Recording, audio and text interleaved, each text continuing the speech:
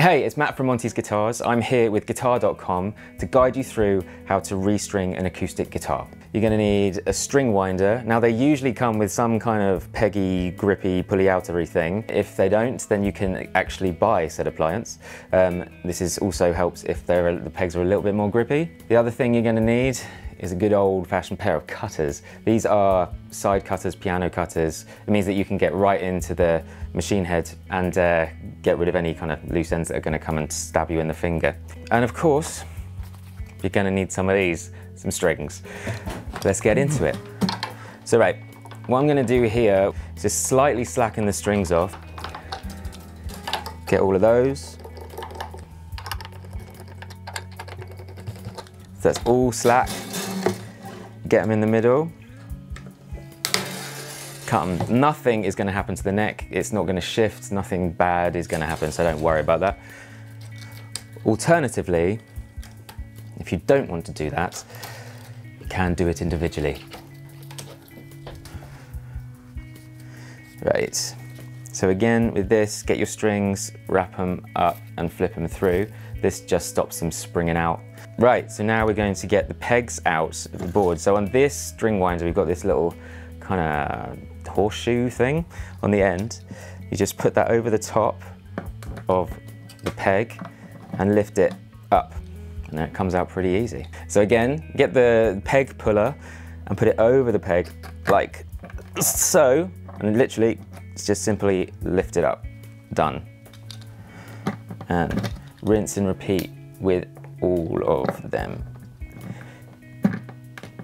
If you do get some that are a little bit stiff, you can get this little device, which is just a little bit more aggressive, but also just safer on the peg. Put it over the top, slide this little collar down, that locks it on, and then pull it up. Again, put the little widget over the peg, pop it down, push the collar down, lift it up. So now it's time to restring. We're going to be using these Elixir NanoWeb Phosphor Bronze. These are great strings, they're really nice and dynamic, got a full body, but we still retain that high-end clarity, which when it comes to acoustics is really, really important. The other bonus with these is they're coated, so they're going to A, last longer, and B, they'll be less aggressive on your fingers, and you won't get so much scraping noise when you're going up and down the fingerboard. It's a really good option. Now what I like to do with these is sort of do it kind of production line style. So I'm going to put all the strings in, put all the pegs in, and then we'll restring it. So I do all one at a time. Some of these pegs have got a flat end to them. Now what can happen there is that the ball end can get caught underneath here as it's put in. So you'll think it's all nice, it's all fine, but then as you tune it up and the extra tension comes on, this little thing will fire up and it's just not pleasant. So to get around that, one thing you can do really, really quick, get some sandpaper. This is like an 80 grit, it's quite coarse, but anything will do. And you just want to see a couple of passes and you've got an angle on there. Now what that means is that the ball end will sit under there and then just slide straight off and it will get caught where it's meant to be, which is between the top and the peg. So now they've all got that angle on it, so we don't have to worry about them popping up. So you want to put the string into the hole and then put the peg in, making sure that this little groove is facing down towards the neck.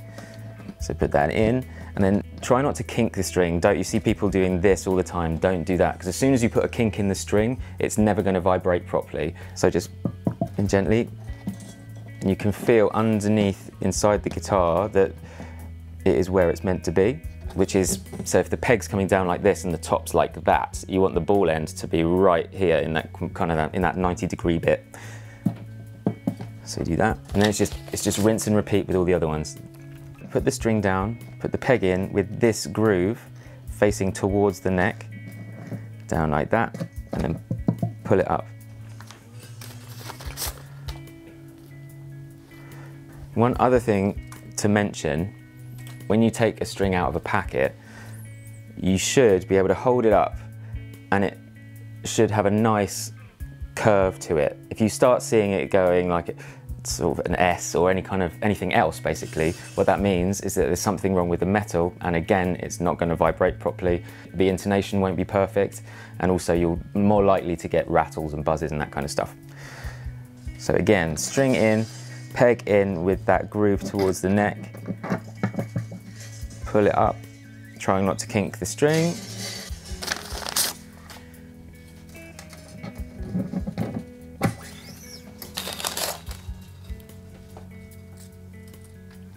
The way they wrap the strings is designed so you don't have to pull them apart.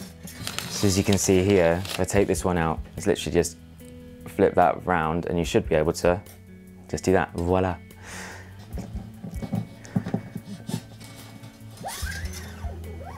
So now all the strings are in, everything this end should be good. Just double check. Yeah. You might find these pop up a little bit, but it's just, you know, push them straight back down. It's absolutely fine. Now it's on to restringing. So the first thing to do to make this super easy is make sure that all the holes on your tuners are facing down the neck. So then you can just slide the string straight in. And now it's also key to mention that whatever the headstock shape, the idea of the string path, so when the strings go from the nut to the machine head, should be as less of an angle as possible. If you wind it onto the outside, the wrong side of the machine head, what happens is the strings go up and then out really aggressively, and then you're creating more friction as the string goes through the nut. Also, the machine heads are geared to go the other way, so your tuning stability won't be as good, that kind of thing. So here, you want to pass it through the post. With these kind of three-a-side machine heads, you want to measure roughly about a machine head and a half. So you can see there, that kind of gap. Hold it, pull it back. And now the key is you want to keep this part of the string tight, so that as you're winding it onto the post, it goes on tight, there's going to be less chance of slippage, that kind of thing. Now the way I do it is I do this weird kind of finger arabesque thing, so you can see it's kind of coming out at a right angle. So what that means is that I can keep tension on this part of the post. So it's just winding it down. As it gets around here, you can kind of slacken off a little bit.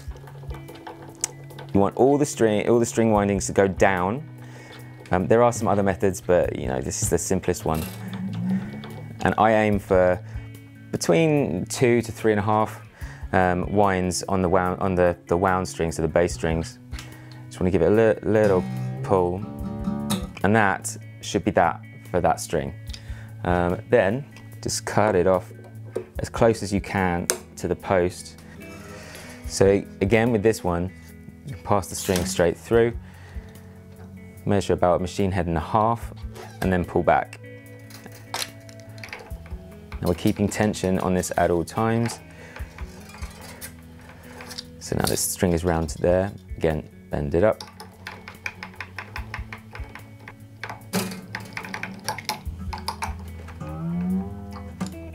Quick stretch in.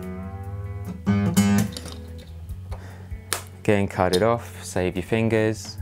And it's purely a case of rinse and repeat with this. So through the hole, measure about, in this case I would pull back. So pull back about machine head and a half. Start winding it on. When it's round once, just bend it up. Make sure all the windings are going down. And again, so the hole on the machine head is pointing down the neck. Put the string through the hole. Get the string, pull it back a machine head and a half, and then you wind it down.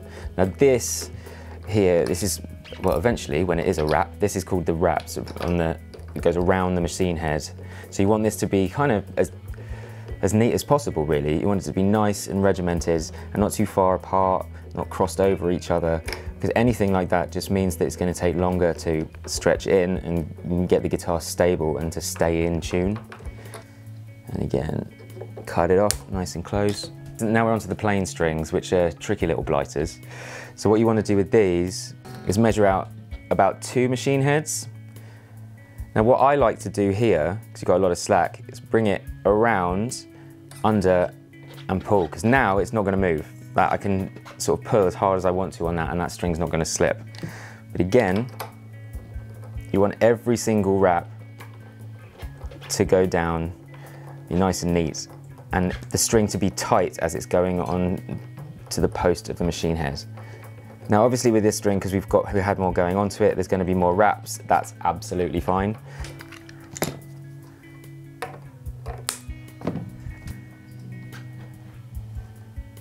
Put it through the post, and again the same as the B string, measure out 2 machine heads, pull it back, wrap it around, and then keep tension on this part of the string.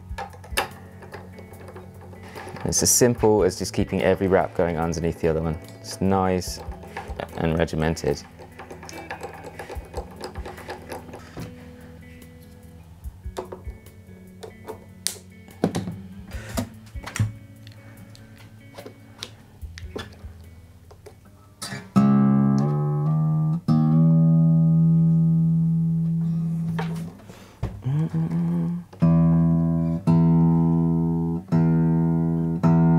Actually, that's another little point. When you're tuning or doing any adjustments with your guitar, try and do it in playing position. Because if I was to continue tuning the guitar like this, I mean, watch, I mean, that's roughly an E. You can make it go flat. So if the guitar's weighing a lot, that's going to put your tuning out, and then you'll pick it up and everything will go completely skew-if. So try and do everything in playing position.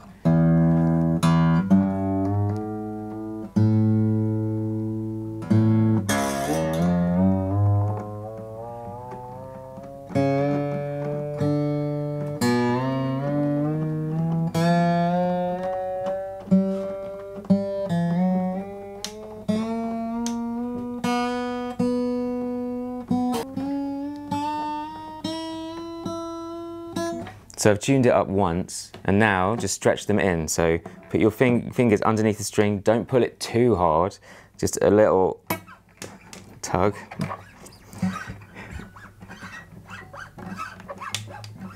So that's dropped a tone now. So let's tune that up.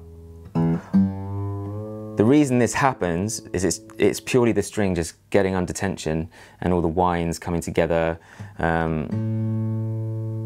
So it's nothing to worry about.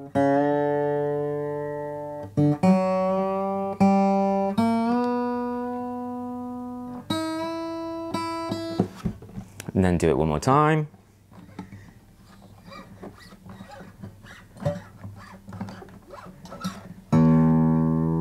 So that's only shifted, well, not even a semitone.